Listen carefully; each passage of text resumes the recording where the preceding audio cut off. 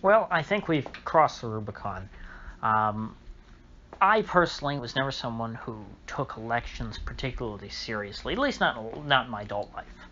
Um, I am I'm in my early 20s, um, but in the time that I've been legally able to vote, so not a whole of a lot of time, I haven't taken our political system particularly seriously. I've thought that it was a sham since I was in high school.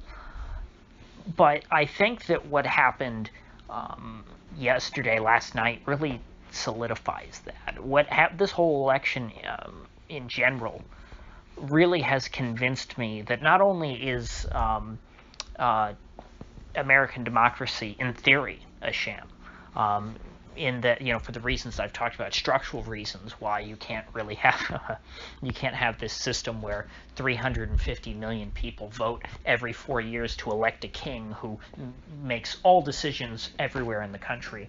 I've thought for a long time that was in theory, theory, not a good idea. But now, I mean, that was not even taking into account um, the idea that the elections themselves were a total fraud and were a sham. And to me, what happened last night takes my disdain for American democracy to a whole new level. And I think that a lot of Americans who would have never been inclined to think the way that I do um, are going to be shaken by what happened last night. And of course, what I'm referring to is uh, the harassment of the two Republican members of the Wayne County Canvass Board in Michigan, who refused to certify the results because, well, there's a lot of funny business that looks like it was going on in Detroit, and they say, you know what, we don't feel comfortable signing off on this. We think that these results should not be certified because we can't vouch for their veracity. A very reasonable and not extreme position, at the very least.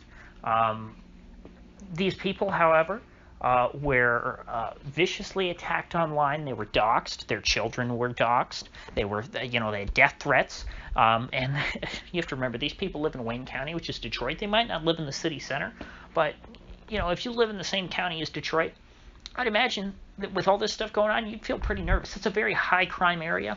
There's a lot of bad hombres who might want to do you harm. And if everyone knows where to find you, if they know where to find your children, if they know who you are, and they have a reason to hate you, I would be scared to death. I would do anything to make that stop if I were in their position, probably. And so I'm not going to come out here and slam them and say that, oh my God, they caved, they didn't stand with Trump, blah blah blah. No, these people. This is not a political issue at this point. But by what it had turned into at first, they said, they made, I think, a very honest case that, hey, we can't vouch for this. We don't think that these results are 100% accurate. There are more votes than voters. That doesn't add up. We need to look into this a little deeper. And then their lives were threatened, and their families' lives were threatened. Credibly, very credibly, by Antifa, BLM, and probably even just mainstream Democratic activists in the area who did not like them questioning these results. And so we're at the point in this country to where, even if there is monkey business going on or some impropriety or something like that going on with the elections, you're not allowed to question that. I mean, we now live in a country where even the people whose job it is to comb over the election and to make sure that it was done properly and to make sure that there was nothing amiss going on with the election, if those people are harassed and beyond bullied into just doing whatever the mob wants, then you don't even have a democracy. Even though I thought that democracy is a bad model for the United States, it was a bad form of government. You don't even have that anymore. If there's not even allowed to be even the slightest check on a potential election fraud in this country, then the elections have zero integrity. If there's no channel by which people can raise concerns over how an election was conducted, then the elections have zero integrity. And so I don't know how Americans moving forward, and in this case particularly the supporters of Donald Trump, but I think this should be true for all Americans. And I'm not exactly a Trump supporter by any means. I've been very critical of him for almost the entire time that I've had this channel. I've been a little more, I guess you could say that I've been a little more sympathetic to him over the last couple of months with the election going on, for reasons that I think are appropriate. Doesn't necessarily mean that I think that he's a great guy or that he's a wonderful president. I think that the office of president in general is a bad thing, and that people, pretty much by virtue of becoming the president of the United States, are guilty of some pretty bad crimes. But with that said, our system, our political system, does not perpetuate itself by ruling over a population of people who all think like me. In fact, the fact that I'm in an extreme minority is part of the reason why our system is allowed to work. But more people are going to come around to my point of view if you give them reason to. If you give them reason to doubt the system, if you make it clear that the system is very much one-sided. Remember back in 2016 when Jill Stein, acting pretty much as a proxy for Democratic activists. Now, note, I didn't really say the Democratic Party, although Hillary gave some tacit support to her recount efforts. You didn't have Republicans. The Republican governor of Michigan and Wisconsin, I believe both of them had Republican governors at the time, and Republican legislatures certainly. They were not trying to stop and impede the recount efforts of Jill Stein. She went forward with them. And you didn't have Republicans nationally, I don't think, essentially saying that it was, evil and anti-American and a coup that Jill Stein was trying to do these recounts, because I think they had confidence that they legitimately won the election. And in fact, I believe in Wisconsin, when they did the recount, it actually ended up helping Trump. Because they discovered that there was some, in Milwaukee, there was some fraudulent votes, I think we could say. I believe the specific issue was you had more votes than voters in certain precincts, which is always a telltale sign of ballot stuffing. But now that the shoe is on the other foot, and you have in many of these same states, the Republicans wanting to go over everything and make sure that the election was done properly and that all of these votes are legitimate, you are seeing an unprecedented backlash. And even when you have officials who are a part of the official election process, of the official certification process, saying, no, there's problems here, we can't go forward with this, then being just browbeaten and coerced, to say the least, into going along with this, we're done, okay? This is over. The system cannot continue. Joe Biden is not going to be a legitimate president if he's inaugurated. If Donald Trump somehow comes back and wins, the well's been poisoned at this point, and nobody on the opposing side is going to recognize him either. And so this big federal behemoth that has been built up over the last 100 years or so, more than 100 years at this point, cannot stand. And thankfully, as I talked about last week, I believe, there are already governors going on the record saying that, if Joe Biden gets in there and he says, we're going to do a national lockdown, they're not going along with it. And they would not have the latitude to do that if everyone just, recognized Joe Biden as the legitimate president, that, okay, well, he's the president now, and so we all have to do what he says. And so if Joe Biden says none of us can leave our houses, I guess we can't do that, then, the governors would have no latitude to do that, because their people would go along with what Joe Biden says. But because the office of the President of the United States has been, thankfully, so thoroughly degraded, and I do think that is a good thing in the long run, the state governments will resist such rules and other rules too if the federal government puts them in place. And I think the same thing will be true as if, in 4 years, if when Kamala Harris ultimately ascends to the throne, and if she's not able to win election in 2024, the Republican that gets in there, a lot of the blue states are not going to listen to what he says. So I think we've effectively reached an impasse people are going to have to learn to go on in this country, you know, in spite of the federal government, not, you know, by acting in concert with it or coexisting with it. I mean, we're basically in a similar situation to what Afghanistan is in right now. Afghanistan, after their last presidential election, was disputed. The incumbent, Ashraf Ghani, or is it Ghazni? No, I think it's Ghani. He claimed that he won, and the challenger claimed that he won. So now Afghanistan, in their capital, there's two presidents running around with their own cabinets and their own loyalists.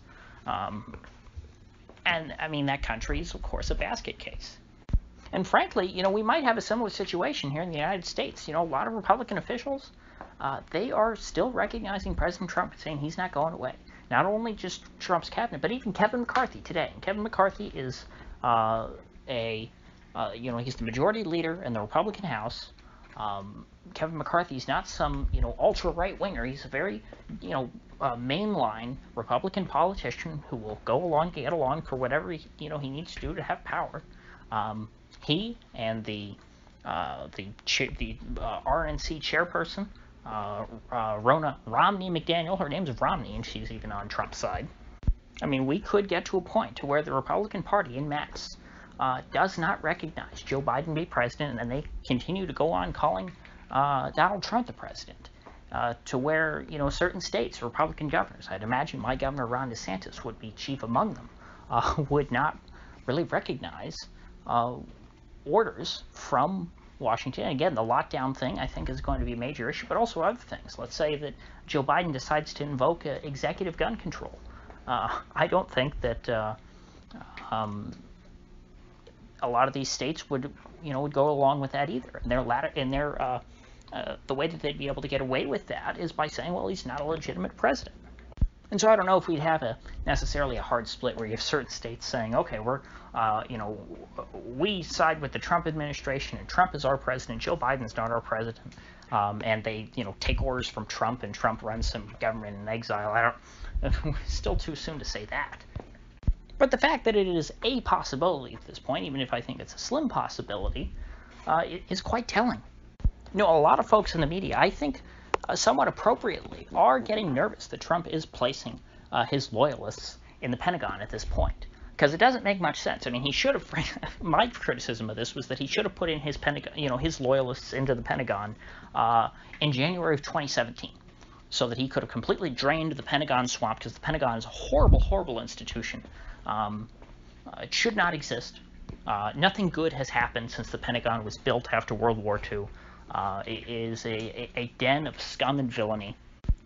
And frankly, I still think that the only reason why Trump put these people in there is to try and make one last push to get the troops out of Afghanistan before he's out of office. That's what I think. I don't think that Douglas McGregor is in there to try and plot some coup to make sure that Trump stays president after January 20th. But I do think that it is, I think that it's at least appropriate to the media to ask that question at this point, given the level of dispute and what's going on and how strong Trump is in saying that he's not leaving. The idea that he could, try and, again, because he's doing this, he did not flush out all these Pentagon people back in 2017. He's doing it right now, right before he leaves. So it's like, well, why? If you're not going to be there in the next 4 years, what's the point in getting rid of all these Pentagon people? You might as well just leave them in there because there's not much you can do in that time. And again, it's going to be very difficult to try and get the troops home out of Afghanistan and Iraq by January 20th. So one obvious motivation might be that he wants to make sure that the military's on his side, and that when he says that he's the legitimate president and he's not leaving, that the military, at least a good chunk of them, say, you know what, Mr. President, we agree. Because again, the reason why Maduro in Venezuela is still in office is because the military was on his side. They tried to stage a coup against him and said that, okay, his re-election was illegitimate, and Juan Guaido said, I'm the legitimate president now. And the military said, no, go screw off. We like Maduro. And so, the same can be true for Trump. If enough of the military says, no, we back Trump, and then Trump comes out and says, I'm not leaving, and the military doesn't force him, well, then that's it. Trump stays president for life for however long. Now, again, I don't think that this is likely. I'm just saying that I don't think it's totally crazy at this point that lefties in the media would be discussing it. I don't think that we're at the point to where the United States could see a hard split like that. I don't think that there's enough tension yet, and I don't think this is the right issue. But what this does do is poison the well for later on. So I think ultimately, if Trump loses all of his legal challenges, he will leave, but he'll say, I'll leave because I lost on a technicality or whatever in the courts, and you were able to steal it from me. But I'm not leaving because I lost the election, essentially. I think how Trump would play it if he's not able to hold on here. And so from that point forward, Trump and all of his supporters, would view the government as illegitimate. And that makes a potential split later on down the road, that much more likely. So, for example, if we have the Democrats pick off these 2 Senate seats in Georgia, and the Democrats control the House, the Senate, and the presidency, and then they decide to add 2 states to the Union, D.C. and Puerto Rico, which would be 4 Democratic Senate seats. That would be the purpose of that. And then they pack the Supreme Court, and they pass like gun confiscation and stuff. I don't think that a lot of these Republican governors are going to go along with that. They're going to say, no, you're an illegitimate president. You added 2 states illegitimately to the Union to pack the Senate. You're packing the Supreme Court, totally illegitimate. And you would just have them say no. I don't know if there would be any de jure separation or anything like that, or articles of secession. There might be too much, bad juju around that because of the last Civil War and people thinking of slavery and stuff. They might not use those terms, but that's essentially what would happen. The entire federal government could effectively be nullified. And Trump, would probably step forward as sort of a spiritual national leader of the resistance to what the Democrats were doing. This, I think, gives us a more realistic idea of how American politics are going to play out in the future on a national level, on a federal level. I don't think that we're going back to business as usual at this point. I don't see how you can. After all that's happened this cycle, I don't think that people can just go back to accepting that our elections are legitimate. People are not going to look at politics simply about, who won an election or who lost an election. It's going to be about it's going to be much more, Machiavellian and based on, hey, what is it that I want that I can get away with?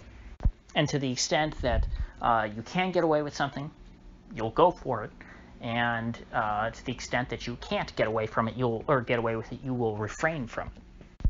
And while this will be painful for a while, I think that ultimately in the long run, this will be a good thing because it will expose the inefficiencies of our current highly centralized system. And our government did not start out this way. This is just how it's grown and how it's become. There's a lot of, I think, malignant tumors that have latched on to our Constitution as it was originally ratified, as imperfect as it was even then. It's gotten much worse, and I don't think that at this point that it is really functional. And I'm not saying that like from an ideological perspective that, it was written by slave owners, so it's bad. No, that's not my point. I'm just saying that I think that it's reached the end of its useful life and that the United States is no longer governable. It's not like we can just do away with all of these cancerous growths on the Constitution and say, okay, well, let's just go back to a pure interpretation of the Constitution as it was ratified in 1791. Or 1789, I think it was technically. Because that's not on the table here. What's on the table here is, are we going to go along with the system as it is progressing currently, towards being more highly centralized, towards having less, elections with less and less integrity? Or are people just going to say, no, I refuse at this point?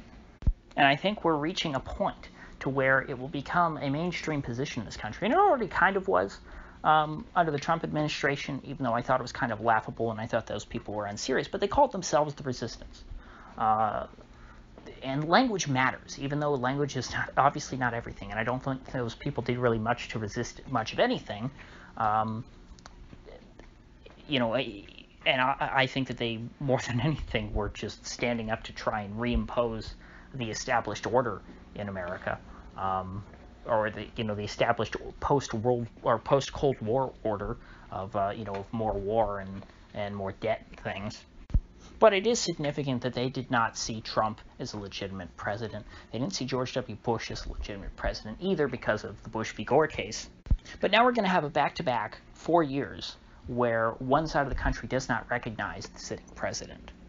And I take the Republicans doing that much more seriously because I think the Republicans, by nature being conservatives, are much more process-oriented. They care much more about the process, about the pomp and circumstance of the institution of the presidency. These are things that Republicans instinctively value, and they're not things that Democrats instinctively value. Democrats instinctively have goals that they want to achieve, and I think that that's admirable. I think that that's a very honest way of looking at politics. Hey, I have my ideology, I want to advance it, I have my own personal interests, and so how can I get about that? I don't really care what the process is. I'll go through whatever process I have to, and if I can, I'm going to skirt that process. The Republicans, though, if they see the process as being tainted, something that they hold as almost sacred, and they too choose to abandon it in a more concrete way, in a more serious way, I think, than the Democrats did over the last 4 years, then I think that, we may just be starting to get somewhere. I think at that point, then the process, really will begin to break down. And so before our very eyes, I think that we are beginning to witness an acceleration of the decline of the United States. People are now very openly referring to this election as a third world election, as a banana republic election. And those are not terms that you use to refer to a legitimate government that, both sides agree should exist and should be preserved. So I think that's about all I have to say on this issue for today. If you gain anything of value out of this video, I'd appreciate you clicking that like button and sharing this video. And if you haven't already, please do subscribe because I do upload every day and I'd hate to have you miss one. So I'll see you folks back here tomorrow.